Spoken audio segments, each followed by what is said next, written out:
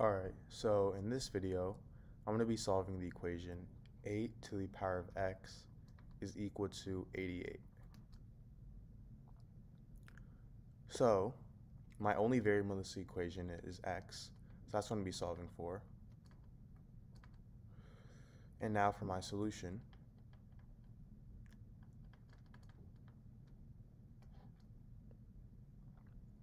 I'm going to first start by rewriting my equation down here so I have a little more solving space. So my equation is 8 to the power of x is equal to 88. Now I'm first going to start by taking the log on both sides. So I get log of 8 to the power of x is equal to log of 88.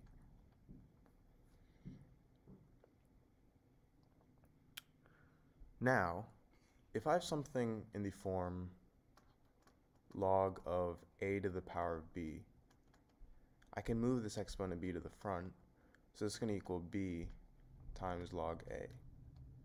In this case, I have log 8 to the power of x, and I can move x to the front, so I get x times log 8 is equal to log 88. And the reason this property is so useful is because before, x was an exponent, and for our equation, if x is 1, I get 8, if x is 2, I get 64, and if x is 3, I get 64 times 8, which is 512, and we want to find what value of x results in 88, which is somewhere in between 2 and 3, but we don't know exactly where because it's going to be a decimal.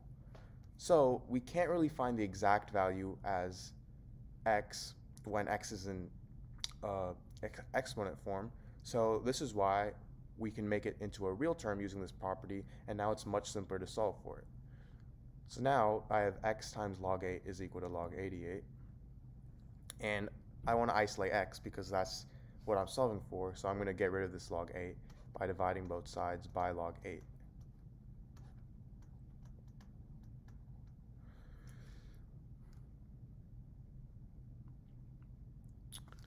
So now these two cancel out, and I get x is equal to log 88 over log 8. Now log 88, I can rewrite this as log of 8 times 11. So I have log of 8 times 11 over log 8. And now another property of logarithms is that if I have something in the form log of a times b, this is equal to log a plus log b. So log of 8 times 11 is going to equal log of 8 plus log of 11, and I have this over log of 8. Now, if I have something in the form a plus b over c, this is equal to a over c plus b over c, which is a simple fraction property. So log 8 plus log 11 over log 8, I can write that as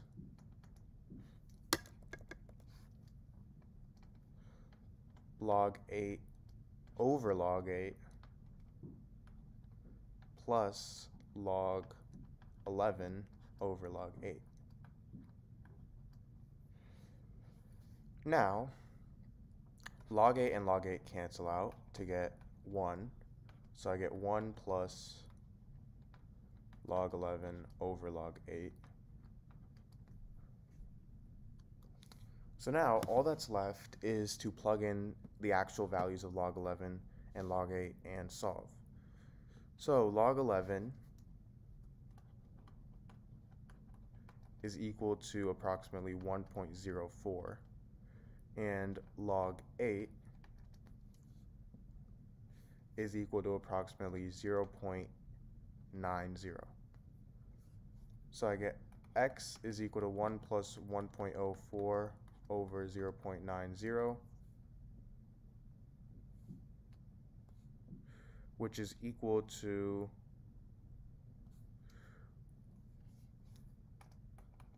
1 plus 1.16, meaning x is equal to 2.16. So this is my answer. Alright, so in this video, I'm going to be solving the equation 7 to the power of x is equal to 70. So before we start on our solution, let's notice that this is an exponential equation, and x is an exponent, which is the variable we're solving for. So let's just try to plug in a number. Let's start with 1. So we have 7 to the power of 1, and this is equal to 7.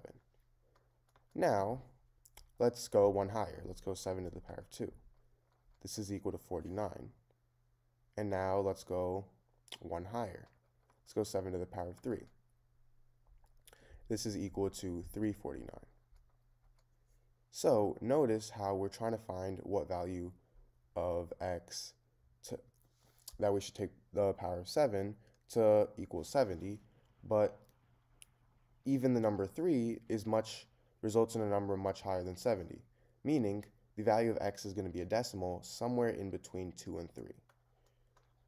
So now to actually solve for x, my equation is 7 to the power of x is equal to 70. And what I'm first going to do, and what I recommend doing for any exponential equation such as this, is taking the log on both sides. And the reason you should do this is because now you can use the property log a to the power of b. I can move this b to the front, so I get b times log a. Log a to the power of b is equal to b times log a. And the reason this property is so useful is because before, x was an exponent, and it's really hard to solve for x in its previous state. But now I can move x to the front, and it's going to be an actual term. So now I get x times log 7 is equal to log 70. Now, log 70 is the same thing as log of 7 times 10. And another property of logarithms is that if I have something in form log a times b, this is equal to log a plus log b. So log of 7 times 10 is going to equal log of 7 plus log of 10. So now from here, what I'm going to do is divide both sides by log 7, because we obviously want to isolate x, so the only way to do that is to get rid of this log 7. So then these two cancel out, and I get x is equal to log 7 plus log 10 over log 7. And I can rewrite this as log 7 over log 7 plus log 10 over log 7.